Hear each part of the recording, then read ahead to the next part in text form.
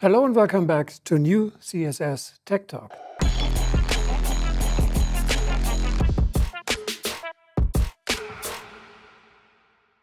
Today I want to talk to you about something which looks very familiar on the first view, but it isn't, because this is not the CCP-1. No, this is the brand new CCP Live.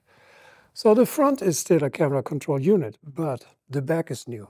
At the back we added a complete new panel, which gives us a down converter for the monitor image and a tally out socket. So let me tell you what is the idea behind this. Now let's say this Mini and the Trinity is a part of a multicam production. And this production, of course, is asking for the best ARRI picture quality, which means we have to have dual HDSDI out here, which is not a good thing for the operator, because it means both BNC sockets will go to the OB band. So there is no way to have a monitor picture. But the CCP Live will give you now the chance, because we are down converting the viewfinder image to 1080 here.